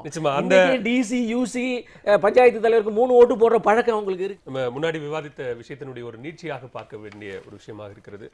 சென்னை உயர்நீதிமன்றத்தில் திராவிட முன்னேற்ற கழகம் சார்பிலும் பாட்டாளி மக்கள் கட்சி சார்பிலும் தொடரப்பட்ட ஒரு வழக்கினுடைய விசாரணையில் நேற்றைக்கு தமிழக அரசும் தேர்தல் ஆணையமும் பதில் சொல்லியிருக்காங்க. அவங்களுடைய கோரிக்கை அப்படிங்கிறது வந்து ஒட்டுமொத்தமாக உள்ளாட்சி தேர்தலில் மின்னணு வாக்குப்பதிவு இயந்திரங்களை பயன்படுத்தணும். 2011 மக்கள் தொகை கணக்கெடுப்பின்படி வார்டுக்கான அந்த ஒதுக்கீடு மறுவரை செய்யப்பட வேண்டும், சுழற்சி முறையில் இடஒதுக்கீடு தேவை அப்படிங்கிற அந்த கோரிக்கைகள். இது எல்லாத்துக்குமே வந்து பெருமளவில் தேர்தல் ஆணையமும் தமிழக அரசும் எதிர்ப்பு தான் தெரிவிச்சிருக்கு அப்படின்னு சொல்லலாம். தமிழக அரசு ஒரு விஷயத்தை மட்டும் அதுல சரின்னு சொல்லியிருக்காங்க. இந்த 2011 மக்கள் தொகை கணக்கெடுப்பின்படி மட்டும் நடத்தப்படும். ஆனா இங்க சுழற்சி முறையில மறுபடியும் இந்த இடஒதுக்கீடு வரையறை அப்படிங்கிறதுக்கான கால அவகாசம் இல்ல அப்படிங்கிறது. முக்கியமாக தேர்தல் ஆணையம் சொன்ன இன்னொரு விஷயம், இந்த அக்டோபர் 24க்குள்ள தேர்தல் நடக்கிறது அப்படிங்கிறது. இந்த நோட்டிபிகேஷனே கிட்டத்தட்ட செப்டம்பர் 3வது வாரத்துல தான் வரும் அப்படிங்கிற போது அக்டோபர் 24க்குள்ள நியாயமான முறையில் உள்ளாட்சி தேர்தல் நடக்குமா அப்படிங்கிற ஒரு கேள்வி எழுந்திருக்கா? நிச்சயமா. அதாவது இந்த சட்ட திருத்தம் கொண்டு வந்த போது குறிப்பாக வந்து இந்த நகராட்சி மேயர்களுக்கு மாநகராட்சி மேயர் மற்றும் நகராட்சி தலைவர் இவங்களுமான தேர்தலுக்கு வந்து நேரடி தேர்தல் அப்படின்னு சட்ட திருத்தம் கொண்டு வந்த போது தமிழக அரசு சொன்ன விஷயம் என்னன்னா 2001 மக்கள் தொகை அடிப்படையில் தான் நாங்கள் தேர்தல் நடத்த போகிறோம்னு சொன்னதுனால தான் இந்த வழக்கே வந்து பெரிய அளவில் இருந்தது. இன்னைக்கு வந்து ஆக்சுவலாக வந்து கவர்மெண்ட்டுக்கு வந்து 2011 மக்கள் தொகை கணக்கெடுப்பே வந்து 2013 அவங்களுக்கு கிடைச்சிடுச்சு. அதனால அப்பொழுது அந்த மாதிரி நடவடிக்கைகளை வந்து இந்த மறுவரையறை அப்படிங்கிறது வந்து இன்னைக்கு கால அவகாசம் இல்லை அப்படின்னு சொல்லக்கூடிய தமிழக அரசு அன்னைக்கே அதற்கான முயற்சிகளை வந்து எடுத்துக்கலாம். ஏன்னா வந்து எலெக்ஷன் ப்ராசஸ் வந்து தொடர்ச்சியாக நடக்கக்கூடியதான் மாநில, அதாவது எப்படி மத்திய தேர்தல் ஆணையம் இயங்குதோ அதே போல மாநில தேர்தல் ஆணையம் இயங்குது. அந்த மறு வரையறை செய்ய வேண்டிய பொறுப்பெல்லாம் அவங்களுக்கு தான் இருக்கு. அவங்க செய்யறப்போ இதை வந்து நியாயமா செஞ்சிருக்கணும். ஆனால் இப்பொழுது வந்து வரையறை செய்யறதுக்கு கால அவகாசம் இல்லை அப்படிங்கிறது வந்து ஏற்றுக்கொள்ள முடியாத, நியாயமாக அதை செஞ்சிருக்கணும். ஏன்னா வந்து காலங்கள் மாறிட்டே இருக்கு, மக்கள் தொகை எண்ணிக்கை உயர்ந்துட்டு இருக்கு, ஒவ்வொருத்தரும் வாக்களிக்கிறப்போ இந்த வரையறை வந்து ஏற்கனவே செஞ்சிருக்கலாம். அதை விட முக்கியமான விஷயம், எலக்ட்ரானிக் ஓட்டிங் மிஷினை பயன்படுத்த வேண்டாம் அப்படிங்கிற மாதிரி விதிகளில் இடம் இல்லை அப்படின்னு ஒரு கருத்தை சொல்லியிருக்காங்க. விதிகளில் இல்லை அப்படிங்கிறது வந்து ஒரு காரணம் இல்லை. ஏன்னா வந்து எலக்ட்ரானிக் ஓட்டிங் மிஷின் அப்படிங்கிற ஒன்று வந்ததும் போது அந்த இடத்துல விதிகள்ங்கிறது இருக்காது தான். ஏன்னா வந்து இவிஎம்ங்கிறது வந்து இல்லை டெக்னாலஜி எப்பொழுதெல்லாம் வருதோ அதுக்கு ஏற்ற மாதிரி நான் ஒன்று அதை உள்வாங்கிக்கணும், அதுக்கு ஏற்ற மாதிரி தகவமைத்துக் கொள்ளணும். அதுதான் வந்து இயற்கையான ஒரு விஷயமே தவிர இதில் சட்டமன்றத்தில் விதிகள் இல்லை அதனால வந்து நாங்கள் இவிஎம்ல வந்து பயன்படுத்தலன்னு சொல்லக்கூடாது. அதை தாண்டி இதில் வேறு சிக்கல்கள் இருக்கலாம். அதாவது கிட்டத்தட்ட 1,80,000 பதவிகள் இருக்கு, இதுக்கெல்லாம் வந்து 4 ஓட்டுக்கு போடணும், அதனால வந்து எங்களால் ஓட்டிங் இவிஎம்ஸ் இல்லை, எண்ணிக்கை குறைவா இருக்கு அப்படிங்கிறது ஒரு காரணமா இருக்கலாம். தமிழக அரசு சொன்ன பதில்ல முக்கியமா நம்ம பார்க்க வேண்டிய விஷயம் என்னன்னா, இங்க கவுன்சிலர் மேயரை வந்து நேரடியாக கவுன்சிலர்களை தேர்ந்தெடுக்கிற இந்த அந்த சட்டத்திருத்த விவகாரத்திற்கும் இங்க சொல்லப்படுகிற மறுவரையறை செய்ய முடியாது அப்படின்னு சொல்லப்படுகிற விவகாரத்துக்கும் ஒரு தொடர்பு இருக்கு. ஏன்னா மறுவரை செய்தால் அதுல நிறைய பிரச்சனைகள் உருவாகும், ஒரு ஜனநாயக பூர்வமான முறை தளம் அங்கு உருவாயிடும், அதன் மூலமாக இங்க மேயரை தேர்ந்தெடுப்பதிலோ தலைவர்களை தேர்ந்தெடுப்பதிலோ ஒரு குழப்பம் ஏற்படும். நிச்சயமா அந்த குழப்பம் ஏற்படும். அது குறிப்பா வந்து ஆளுங்கட்சிக்கு அது வந்து எதிராக போகும் அப்படிங்கிற ஒரு கருத்தும் இருக்கு. அந்த அடிப்படையில் தான் வந்து ஏற்கனவே நேரடி தேர்தல் அப்படிங்கிறத வந்து ஆதரித்த அதிமுக இப்பொழுது வந்து இல்ல நேரடி முறை வேண்டாம் அப்படின்னு சொல்றப்போ வந்து அந்த இடத்துல வந்து வெற்றி தோல்விங்கிறது முக்கியமான விஷயம் பாருது. அதுதான் மறுவரையறை அப்படின்னு சொல்றதுக்கு தமிழக அரசு தயங்குறதுக்கும் அது ஒரு முக்கியமான காரணமா தான் நான் பார்க்கிறேன். நிச்சயமா இப்போ இந்த தரப்பு சொல்லியிருக்கிற தேர்தல் ஆணையமும் அரசும் சொல்லியிருக்கிற பதில் வந்து ஒட்டுமொத்தமாக இது உள்ளாட்சி தேர்தலில் ஆளும் கட்சிக்கான ஒரு பலத்தை உறுதிப்படுத்தி இருப்பது மாதிரியான ஒரு சூழலா பார்க்கணும். இல்லை, பலத்தை உறுதிப்படுத்த வேண்டிய அவசியம் ஆளுங்கட்சிக்கு இல்லை. ஏன்னா ஆளுங்கட்சி 24 மணி நேரத்தில் தேர்தலை பேஸ் பண்ணுற மாதிரி அது எப்போதுமே மிக வலுவாக இருக்கிறது. ஆனாலும் கூட அவங்க எல்லாரும் தொடர்ந்து அவங்களுடைய கூட்டங்களில் சொல்லி வருகிற மாதிரி 100% வெற்றி அப்படின்னு சொல்கிறாங்க. இது தேர்தலுக்காக ஒரு உத்வேகம் கொடுக்கின்ற அரசியல் பேச்சாக எடுத்துக்கொள்ளலாம் என்று நினைத்தால் ஆளுங்கட்சியை பொறுத்த மட்டும் அது உண்மையோ என்கின்ற நிலைமையில் அவங்களுடைய செயல்பாடுகள் இருக்குது. இப்போ இந்த விஷயத்தை பொறுத்த மட்டும் நம்ம வந்து சட்டங்கள் வந்து மாநிலத்துக்கு மாநிலம் உள்ளாட்சி விஷயங்களில் மாறுபடுகிறது. மத்திய எலெக்ஷன் கமிஷன் மாதிரி மாநில எலெக்ஷன் கமிஷன் இல்லை. பல்வேறு மாநிலங்களில் பல்வேறு விஷயம் இருக்குது. சில மாநிலங்களில் 50% மேலே பெண்களுக்கான முக்கியத்துவம் இது ரெப்ரசன்டேஷன் கொடுத்துருக்காங்க. நம்மளையும் சொன்னாங்க, இது நடக்கலை. இப்போ வந்து டிஎம்கேனுடைய ப்ரேயர் வித் கோர்ட்டே இவங்க சொன்ன பல்வேறு விஷயங்களை செய்யலைங்கிறது தான். அதுலேயும் குறிப்பாக ஆளுங்கட்சிக்கு சாதகமான பல விஷயங்களை எடுத்துக்கொண்டு அவர்கள் செயல்பாடுகளை ஒரு பொறுப்புள்ள எதிர்க்கட்சி கேஸ் போட்டு கொண்டு வந்துக்கிட்டு இருக்கு. ஆனாலும் கூட இதில் ஹைகோர்ட்டினுடைய அப்சர்வேஷனில் முக்கியமான விஷயமாக இவிஎம் மட்டுமே இருக்குது. மற்ற விஷயங்கள் அது ஒரு பாசிங்காக சொல்லிட்டு போயிடுச்சு. இவிஎம்மில் இது 10மா 10ஆதா போகாதா, இட்ஸ் ஸ்டாட்டிஸ்டிக்ஸ். இது பண்ண முடியும், மற்ற மாநிலங்கள்லேருந்து கொண்டு வர முடியும். இல்லை வந்து ஒரு அரசாங்கத்தால் ஒரு அகில இந்திய தேர்தலுக்கே ஒரு 9,000 கோடி ரூபா தான் புதுசாக தேவைப்படுது. ஒரு மாநிலத்துக்கு சர்வசாதாரணமாக கொண்டு வர முடியும், அவ்வளோ தேவைப்படாது. அதுக்கான காரணங்களை அவங்க தெளிவுபடுத்துறாங்க. இப்போ நீங்க நகராட்சி பகுதிகள்னா நீங்க ஒரே ஒரு ஓட் மட்டும்தான் போட மாதிரியான ஒரு சூழல் இருக்கும். அதுவே நீங்க உள்ளாட்சி அமைப்புகளில் போடும்போது 4 வாக்குகளை பதிவு செய்யணும். 4 வாக்குகள்லையும் நீங்க ஒரே ஒரு இவிஎம்ல பதிவு செய்ய முடியாது. அப்படி நீங்க பதிவு செய்யணும், அப்படி தேவை அப்படின்னா கிட்டத்தட்ட 5 லட்சம் இவிஎம் வந்து தேவைப்படுகிற ஒரு சூழல் இருக்கிறது. அது கொஞ்சம் சாத்தியம் இல்லாத விஷயம்தான். நம்ம ஸ்டாட்டிஸ்டிக்கலா பார்த்தாலும் கூட அங்க சில இடர்பாடுகள் இருக்குன்னு தானே நம்ம அதை பார்க்கலாம். சார் இதெல்லாம் வாதம். ஏன்னு கேட்டா இப்போ இந்த அரங்கத்தில் உட்காந்துருக்கோம், எனக்கும் இவருக்கும் உங்களுக்கும் சேர் இல்லாமல் இருக்க முடியுமா? இன்னொரு கெஸ்ட் வந்தால் 4வது சேர் போட்டு தான் ஆகணும்ல. 4வது சேர் போட்டால் ஒரு கெஸ்ட் வரது முடியாதுங்கிறதா 4வது சேர் போட முடியாமல் இருக்க முடியாது இஃப் கெஸ்ட் இஸ் ரிக்வயர்டு. அதே மாதிரியாக இவிஎம் வந்து 4 வைக்கணும்னா வச்சு தான் ஆகணும். தேர்தல் it's a professional thing, it's a constitutional thing. அதை செஞ்சு தான் ஆகணும். அதை இப்படி சொல்லுவதெல்லாம் இம்மெச்சூர்டு அண்ட் irresponsible ஆன்சர்ஸ். இது செய்ய முடியும்னா செய்ய முடியும், செய்ய வேண்டும்னா செய்யலாம். இதை வந்து சர்வசாதாரணமாக ஒரு கேள்விக்கு ஒரு பதில் அப்படிங்கிற மாதிரியான விஷயமாக மட்டுமே இது இருக்க முடியும். ஒரு அரசாங்கத்தினுடைய பதிலாக இது இருக்கக்கூடாது. ஆகவே இப்போ இந்த தேர்தலை பொறுத்த மட்டும் நாம் மிக முக்கியமாக பார்க்க வேண்டிய விஷயங்கள் வந்து வார்டு மறுவரை, அதே மாதிரி வந்து பெண்களுடைய இடங்கள் மறுவரை, சொன்ன விஷயம் மறுவரைவு. இவங்க வந்து சொன்ன விஷயங்கள் எதையுமே செய்யலை. ஏன்னா இவங்களுக்கு இது வந்து நான் பொலிட்டிக்கல் அனாலிசிஸாக இதை நான் சொன்னேன் என்று சொன்னால், இப்போ இந்த சட்டமன்ற தேர்தலுக்கு பின்னாலே அவர்கள் வந்து எதிர்பார்க்காத அளவிற்கு எதிர்க்கட்சி வந்திருக்கிறது. அதுவும் இல்லாமல் நகர்ப்புறங்களில் வந்து அவர்களுக்கு ஓரளவு செல்வாக்கு இருப்பதாக ஆளுங்கட்சி நினைக்கிறது. இந்த காரணத்தினால எங்கேயாவது தங்களுடைய இது வெற்றி இழக்கப்படும் என்பது அவர்கள் ஒரு பலவீனமாக கருதுகிறார்கள். பாராளுமன்ற தேர்தல் 2019 பொறுத்த மட்டும் சாதாரணமாக people representative, local ward representative இருந்தால் தான் ஒரு கட்சிக்கு அது வந்து எலெக்ஷன் ஓரியன்ட் ஒர்க்குக்கு பிரயோஜனமாக இருக்கும். எனவே அதெல்லாம் இழந்துருவோம்.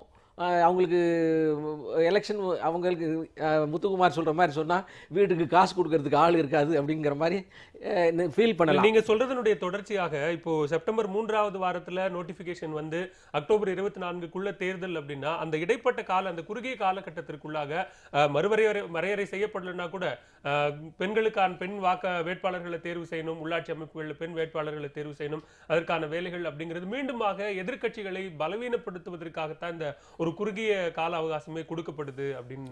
இல்லை நான் என்ன சொல்ல வரேன்னா, இன்றைக்கு தேர்தலை பொறுத்த மட்டும் வரிசையாக சுருங்கி 6 மாதத்துக்கு வேலை செஞ்சது போய் இப்போ 1 மாதத்துக்கு வேலை செஞ்சது போய் இப்போ 21 நாள், அதுலேயும் 15 நாள் தான். அதுவும் வந்து சில கட்சிகளெல்லாம் கரெக்டாக அந்த last day of நாமினேஷனில் election candidate announce பண்ணுறாங்க. அவர் 10 நாள் மட்டும் வேலை செஞ்சுட்டு ஜெயிச்சிடறாரு, தோத்துறாரு, போயிடுறாரு. ஏதோ ஒரு நிலைமை ஏற்படுகிறது.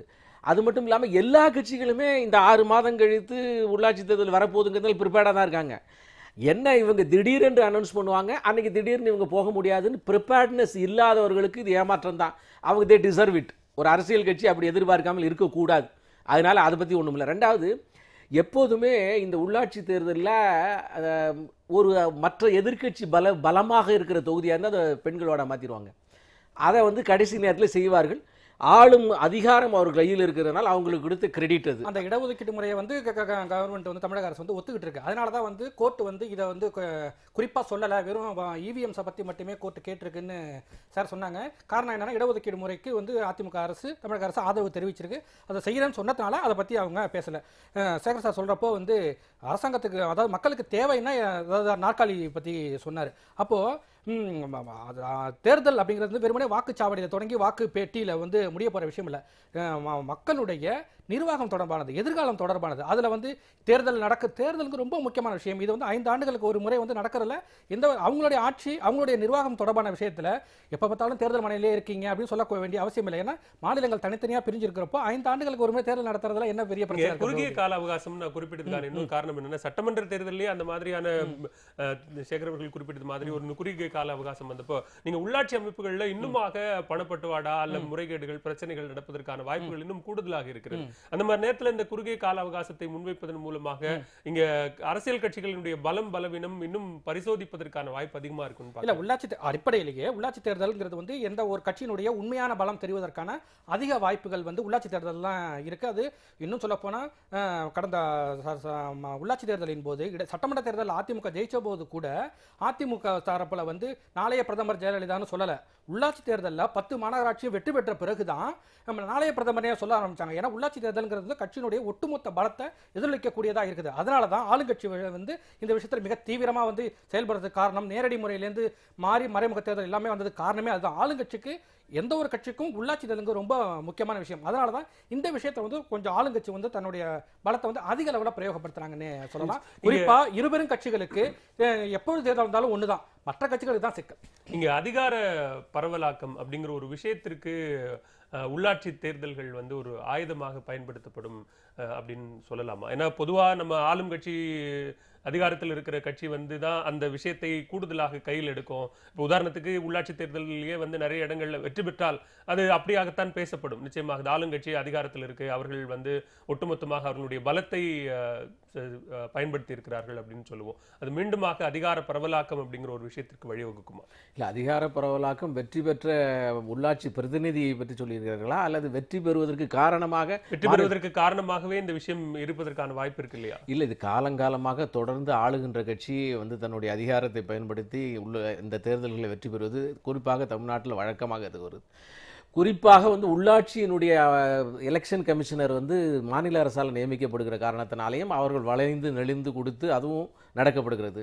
மூன்றாவது, விசிபிளாக இரிட்டேட்டிங்காக இருக்கக்கூடியது அவுட்ரைட்லி கான்ஸ்டியூஷனல் விஷயங்கள் புறக்கணிக்கப்பட்டு சட்டத்துக்கு புறம்பாக அங்கே தேர்தலே நடக்குது. 3 பேர் இருக்காங்க, 2 பேர் அடித்து வரட்டிட்டு ஒரு ஆளை மட்டும் நாமினேஷன். நீங்கள் வந்து இதிலெல்லாம் பார்த்துருக்கலாம், புதுக்கோட்டையிலலாம் நாமினேஷனே பண்ண விடாமல் பண்ணாங்க அசம்பிளி எலெக்ஷனில். அந்த மாதிரி புது புது மெத்தடெல்லாம் உருவாக்கப்பட்டு நடக்கும். இது வந்து ஜனநாயகத்தினுடைய வலுவான ஒரு சூழ்நிலை வராத வரை ஜனநாயகத்துக்குள்ளே இருக்கக்கூடிய ஜனநாயக புறம்பான விஷயங்கள் நடக்கும். ஆனால் ஒரு முக்கியமான விஷயம் வந்து காந்தி சொன்ன அந்த கிராம ராஜ்யம், உண்மையான ஸ்வராஜ்யம் வந்து உள்ளாட்சி அமைப்புகளுக்கு அதிகாரம் கொடுக்கறது தான். ஏன்னா இந்த டோட்டல் மேலேருந்து percolation of power, percolation of administration, percolation of அந்த நலத்திட்டங்கள் வந்து கீழ் மட்டத்தில் தான் நடக்குது. இப்போ மத்திய அரசாங்கத்தினுடைய எல்லா ஃபண்டுமே மாநில அரசாங்கத்தின் மூலமாக செயல்படுத்தப்படுகிறது. அதனால் இவங்களும் அதுக்கு அவங்களுக்கு உண்டான பேரெல்லாம் அது வச்சுக்கிறாங்க. ஆனால் அந்த கிராமத்தில் அதுவும் இல்லாமல் இந்த உள்ளாட்சி தேர்தலுடைய மிகப்பெரிய அடிதடிக்கும் காரணம் துரதிருஷ்டவசமாக மக்களுக்கு போக வேண்டிய கடைசி பைசாவை அதை கொண்டு செலுத்துகின்ற, அதை எடுத்துக்கின்ற கேரியராக இருக்கக்கூடிய உள்ளாட்சி பிரதிநிதி, இது கோரியர் பாயாக இருக்க வேண்டிய நபர், அவர் கவரை உடைச்சு பையில் போடுகிறார். அது அந்த ஆசைகள்னாலேயே அதுக்கான போட்டிகள் இருக்குது. ஆகவே இதில் 2 விதமான பார்வையில் இது இருக்குது. ஆனால் சரியான உள்ளாட்சி பிரதிநிதி வருவாரானால் கடைசி பைசாவும் வந்து அந்த கிராமத்தினுடைய சாலைகளுக்கும் கிராமத்தினுடைய கழிவு நீர் விஷயங்களுக்கும் லைட்டுகளுக்கும் வளர்ச்சிக்கும் வரும். அந்த நோக்கத்தில் தான் இந்த உள்ளாட்சியை உருவாக்கப்பட்டது. இல்லை, இங்கே ஃப்ரீ அண்ட் ஃபேர் எலெக்ஷன் அப்படின்னு ஒன்று நம்ம எதிர்பார்க்கிற நேரத்தில் இங்கே உள்ளாட்சி அமைப்புகள்லையாவது அது குறைந்தபட்சமாக நடக்கணுமா? மக்களுக்கான சரியான உள்ளாட்சி பிரதிநிதிகள் தேர்ந்தெடுப்பதற்கான வாய்ப்புகள் ஏன் வந்து நம்ம ஏற்படுத்தி கொடுக்கக்கூடாது அப்படின்ற ஒரு கேள்வி வருது இல்லையா? நீங்கள் சொல்வது சரியான விஷயம். இதை பற்றி கவலைப்பட வேண்டியது வாக்காளர், மக்கள். அடுத்த 5 ஆண்டுகளுக்கு என்னுடைய சாலை சரியாக இருக்க வேண்டும், என்னுடைய விளக்கு தெருவில் வளரணும், என்னுடைய வீட்டு கனெக்ஷன் வாட்டருக்கு நான் காசு கொடுக்காம வரணும், என்னுடைய மக்கள் பிரதிநிதி வந்து நேரடியாக எனக்கு உதவி செய்கின்ற நபராக இருக்கணும், உபத்திரவம் செய்த நபராக இருக்கக்கூடாது என்பதை பார்த்து முடிவு செய்ய வேண்டியது வாக்காளன். தனக்கு தேவையானதை நிறைவேற்றிக் கொள்கின்ற சரியான பிரதிநிதி அவன் தேர்ந்தெடுக்காமல் போனால் 5 வருடங்களுக்கு அவன் கஷ்டப்படுவதற்கு தகுதியான நபர், அவனுடைய தலையெழுத்தை அவனே உருவாக்கி கொள்கிறான். அதை மாற்றுகின்ற செயலையாவது இப்போ உள்ளாட்சியினுடைய அதிகாரத்தை புரிந்து கொண்டு வாக்காளன் செயல்பட வேண்டும். மீண்டுமாக மத்திய அரசு கொடுக்கிற திட்டங்களை மாநில அரசு மூலமா செயல்படுத்துதுன்னா மாநில அரசு மூலமாக உள்ளாட்சி அமைப்புகளுக்கு போறத உள்ளாட்சி பிரதிநிதிகள் வந்து தங்கள் பாக்கெட்டுகள்ல போட்டுக்கிறாங்க அப்படிங்கிற ஒரு குற்றச்சாட்டு.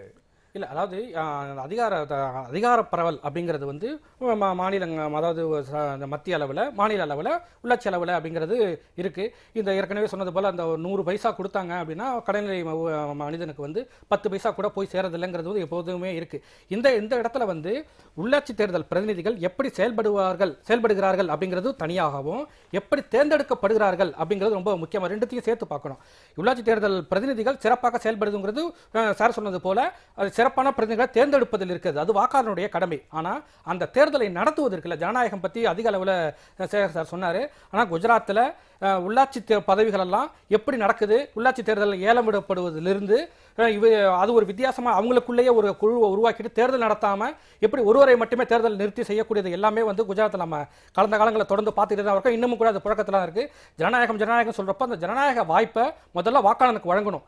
அப்பதான் அவன் நல்ல கேண்டிடேட்டை தேர்ந்தெடுப்பான். நல்ல கேண்டிடேட்டை தேர்ந்தெடுத்தாதான் அவன் வந்து நல்லபடியாக செயல்படுவான். அதற்கான வாய்ப்புகளை ஜனநாயக முறைப்படி வழங்குறது தான் அத்தியாவசியமானது. அதற்கு தேவையான சீர்திருத்தங்கள் தான் இன்னைக்கு ரொம்ப முக்கியம்.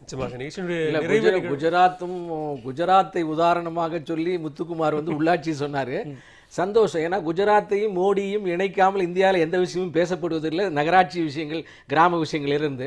ஆனால் குஜராத்தில் மட்டும் இல்லை, இது துரதிர்ஷ்டம். இந்தியாவினுடைய எல்லா இடங்களிலும் வந்து டெங்கு வந்து ஒரு மாநிலத்தில் இருக்கும், வேற ஏதாவது ஒரு வியாதி ஒரு மாநிலத்தில் இருக்கும். இந்த வியாதி இந்தியா முழுவதும் உண்மையான ஜனநாயகமாக பரவி சோசியலிஸ்டிக்காக இருக்குது. இதை மாற்ற வேண்டியது நம்முடைய கடமை. அதனால் இது குஜராத் மட்டுமல்ல.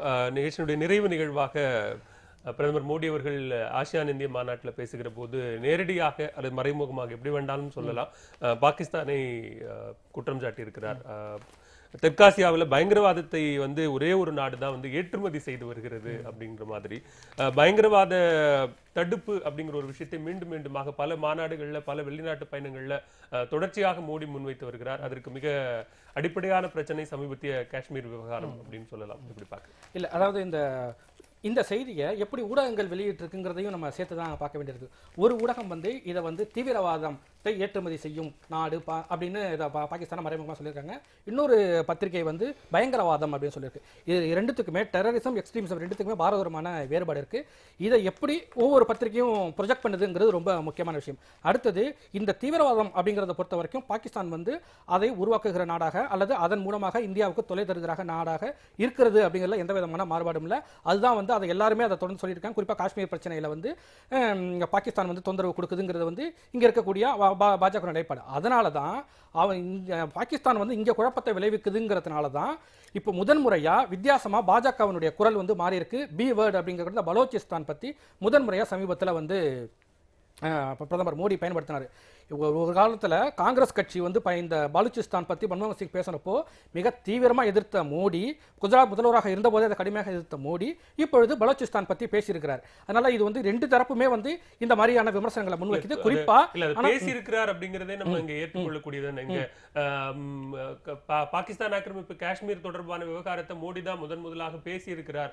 இந்த விஷயத்தை வந்து பல வெளிநாடுகளிலோ உலக நாடுகளில் பேசுறதோ இந்த மாதிரியான மாநாடுகளில் முன்வைக்கிறதோ முதல்ல பேசுவது என்பதே வந்து இங்க வரவேற்கக்கூடிய ஒன்று அப்படின்னு தானே. இல்ல, அதாவது அடிப்படையில் வந்து பேசுறது ரொம்ப முக்கியமான விஷயம். இன்னும் சொல்ல போனா எந்த வந்து அதை வந்து சொர்க்கத்துக்கு எதிரானது அப்படின்னு நரகம்னு சொல்றாங்களோ அதே தேசத்துக்கு திடீர்னு போயிட்டு பிரதமர் மோடி இறங்கி நவாஸ் ஷெரீஃபை பார்த்ததெல்லாம் நம்ம பார்க்குறோம். அடிப்படையில் பேச்சுவார்த்தை இரண்டு தரக்குமான அமைதிங்கிறது ரொம்ப முக்கியம்.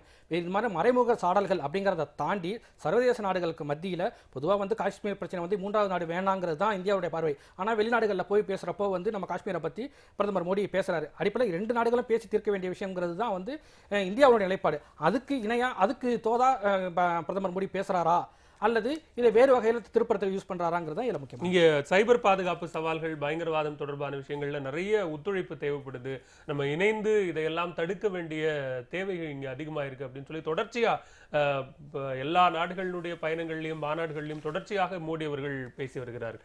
இது உண்மையிலே இதன் மூலமாக ஏதாவது பலன் கிடைத்திருக்கிறதா? அந்த பலன் வந்து இது மாதிரியான தீவிரவாத தடுப்பு நடவடிக்கைகளுக்கு நம்ம பயன்படுத்தி இருக்குமா?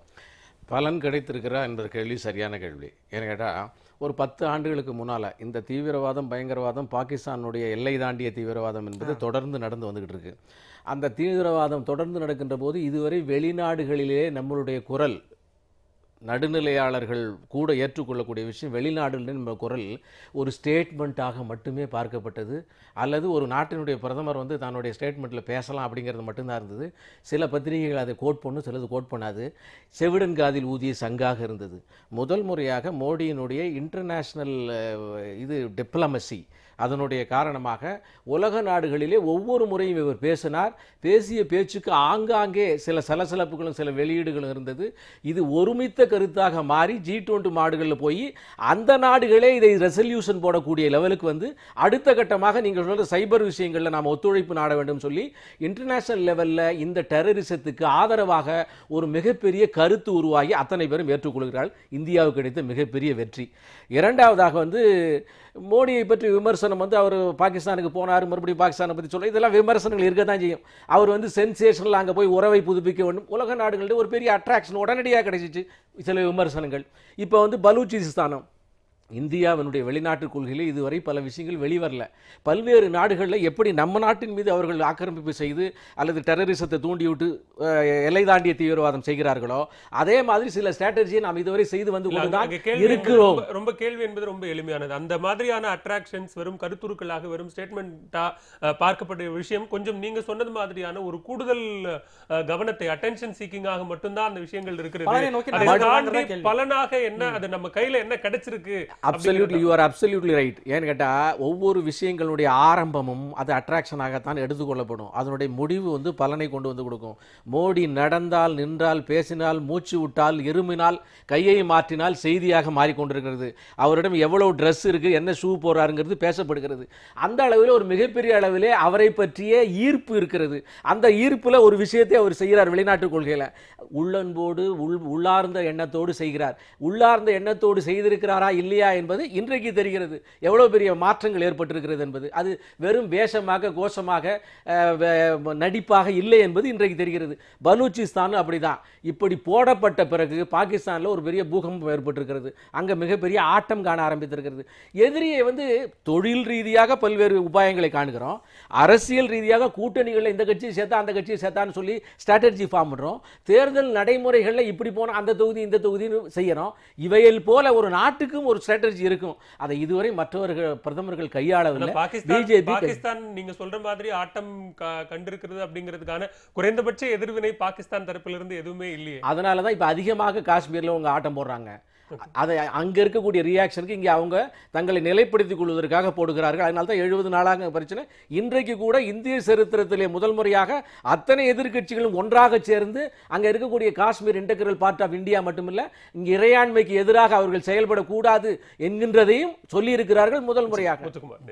அதாவது இந்த முதல்ல வந்து அந்த வெளிநாடுகளில் பேசுறது அட்ராக்ஷன் அதெல்லாம் அதை தாண்டி காஷ்மீரில் அமைதி நிலவரத்துக்கான நடவடிக்கைகளை வந்து பிரதமர் மிக தீவிரமாக அதில் முன்னெடுத்து எடுக்கணுங்கிறது தான் முக்கியமான விஷயம். ஏன்னா அவங்க தான் வந்து கூட்டணி அரசு இருக்கிறப்போ அதை முதல்ல ஒரு சீர்நிலைக்கு கொண்டு வர வேண்டியது அவசியம். அட்ராக்ஷன் கோட்டு அந்த விஷயங்கள்லாம் அடுத்தது. அதை தாண்டி செய்தி படிக்கிறார் நினைக்கிறேன். உள்நாட்டுக்குள்ள செய்தி படிச்சா இந்த விஷயம் முன்னெடுத்து செல்ல வேண்டும் என்கிற வார்த்தையை சொல்ல மாட்டார். இன்னும் தீவிரமாக தான் நான் மிக தெளிவாக சொல்றேன். ஏன்னா வந்து 70 நாள் நீங்க தான் சொல்றீங்க. அதனால காஷ்மீர்ல உடனடியாக அமைதி திரும்ப வேண்டியது, அதுக்கு மத்திய அரசினுடைய பங்களிப்பு மிக தீவிரமாக கொண்டு வர வேண்டிய ஒரு கட்டாயம் உருவாயிருக்கிறது முக்கியமான விஷயம். 70 ஆண்டு காலமாக பெட்ரோல் ஊற்றி நெய் ஊற்றி வளர்த்து தீவிரவாதத்தையும் காஷ்மீர் பிரச்சனையும் உருவாக்கியவர்களுக்கு மத்தியில் அதை நாங்கள் தொடர்ந்து வந்து சரி செய்து கொண்டு வருகிறோம். ஒரு நோய்க்கு வந்து மருந்து கொடுத்தா சில நேரம் வேகமாக போகும், அப்புறமா அது அடங்குங்கிறது இந்த ஆயுர்வேதத்தில். அதனால சரி செஞ்சு இப்ப நாங்க தான் சரி செஞ்சுக்கிட்டு இருக்கோம். இப்ப இதுக்கு முன்னால எதிர்கட்சிகளுடைய போனா 6-7 ஸ்டேட்மெண்ட் வரும். அது காஷ்மீருக்கு அந்த தீவிரவாதிகளுக்கு பயங்கரவாதிகளுக்கு ஆதரவாக ஒரு குரூப் இருக்கும். இன்னைக்கு எல்லாருமே போய் பார்த்துட்டு 2 முக்கியமான விஷயங்களிலே அவர்கள் வந்து ஒன்றாக இருக்கிறார்கள். ஒன்னு வந்து இறையாண்மைக்கு எதிரான விஷயம் கிடையாது, இன்டெகிரல் பார்ட். ரெண்டாவது ராணுவமும் சேர்ந்து அங்க இருக்கக்கூடிய பிரிவினைவாதிகளும் சேர்ந்து பேச்சு நடத்தணும்னு சொல்லியிருக்காங்க. ஆக எதுக்கு சொல்ல வரேன்னு கேட்டீங்கன்னா, ஒரு விஷயத்துல வந்து சீரியஸாக ஒரு அரசாங்கம் இருக்கிறது. நீங்க விமர்சனங்கள் தொடர்ந்து வைங்க, தப்பு இல்ல. ஆனா விமர்சனங்கள் மட்டுமே வைத்துக் கொண்டு போனால் நடக்கக்கூடிய விளைவுகளுடைய விஷயங்களுடைய விளைவுகள் பாசிட்டிவா இருப்பதை சொல்லுவதற்கு மறுத்தால் உங்க விமர்சனங்கள் சரி செய்வது என்பது அப்படிங்கிறது காயத்துக்கு நம்ம பேசிக்கிட்டே இருந்தா அந்த காயம் மாறிடாது. அதுக்கு மருந்து போடணும். மருந்து போட்டா தான் அந்த காயம் மாறும்னா அதற்கான நடவடிக்கையும் எடுக்கணும் அப்படிங்கிற அந்த வெறும் பேச்சு பாரதிய ஜனதா கட்சியினுடைய சரித்திரத்தில் இல்ல. அத்தனை பேச்சுக்களும் செயலாக்கம், வெறும் செயலாக்கங்களும் விமர்சனங்கள் முன்வைக்கப்படுவது தீர்வை நோக்கி. நிகழ்ச்சியில் பங்கேற்று பல்வேறு முக்கிய நிகழ்வுகள் குறித்த முதல் பார்வை எங்களோடு பகிர்ந்து கொண்டதற்கு இருவருக்கும் நெஞ்சார்ந்த நன்றி. மீண்டும் மற்றொரு முதல் பார்வை நிகழ்ச்சியில் சந்திக்கலாம். நன்றி, வணக்கம்.